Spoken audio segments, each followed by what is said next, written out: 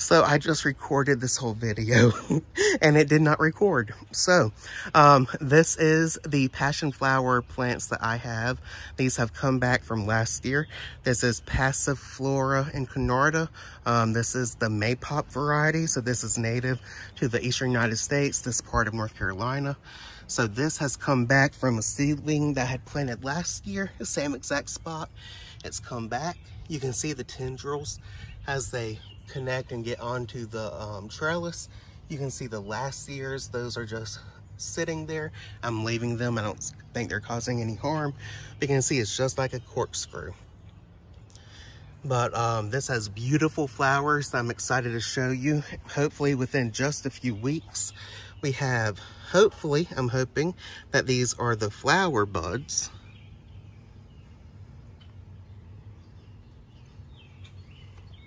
And if so, we'll have plenty of flowers, and I'll be able to show you. There is another seedling over here that did not have a trellis, right there.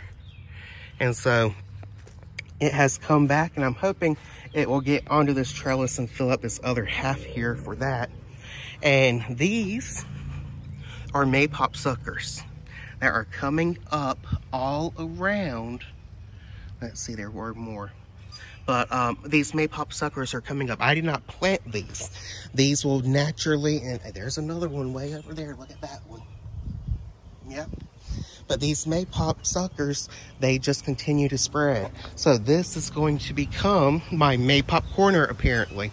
And this corner is very shady. It's the shadiest part of my backyard.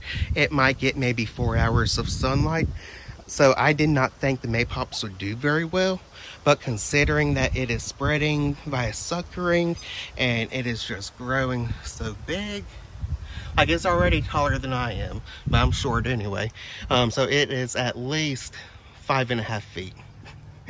But yep, so these are my Maypops here at the beginning of May in Rayford, North Carolina.